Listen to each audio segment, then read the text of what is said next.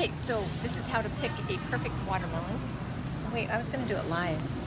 All right, so we're going to pick a perfect watermelon today based on some things that I have learned.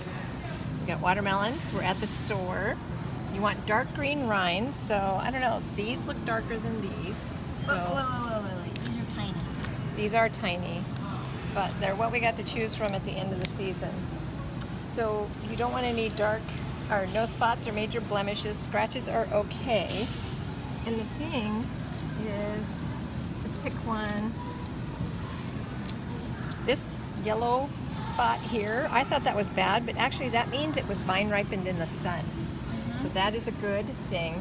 You want one that feels heavy. This one actually feels really heavy for such a small. They all feel heavy. They do. And you can tap on it, and if you have perfect pitch, this would be a B flat.